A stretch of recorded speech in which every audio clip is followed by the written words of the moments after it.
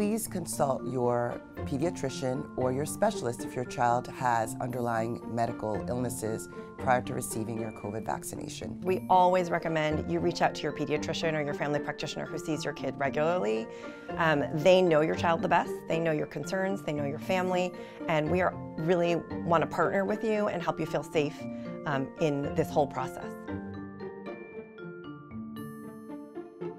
It is safe to have the COVID-19 vaccine and the flu vaccine on the same day, and both are recommended for the upcoming season since they're completely different viruses. I truly believe that all of your children should be vaccinated. This is a way for us to get back to living normal life, which I'm sure everyone is anxious to do. And having your child vaccinated would help avoid your child becoming infected, and if your child is not infected, then they're unable to spread the illness.